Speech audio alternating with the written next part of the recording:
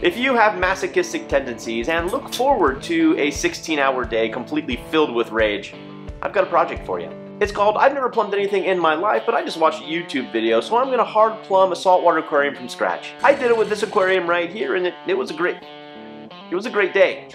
Serenity now, serenity now! Or if you'd rather experience joy in your life, try this instead. The least expensive way to do this is to buy a tank, go online, choose a hang on the back power filter, and place it on your tank. You just plumbed your first saltwater aquarium. The easiest way to do this is to buy an all-in-one tank. Push the tube through the opening, attach a nozzle, and you just plumbed a saltwater aquarium. The most elaborate, but also the way that gives you the most options, is to install a sump. Get a system that comes with prefabricated plumbing. If it uses hard plumbing, you'll have to hand tighten some bulkheads and unions, but if it comes with soft tubing, you'll just have to tighten some ratchet clamps. But if you'd rather have a 16-hour day full of rage, you know what to do.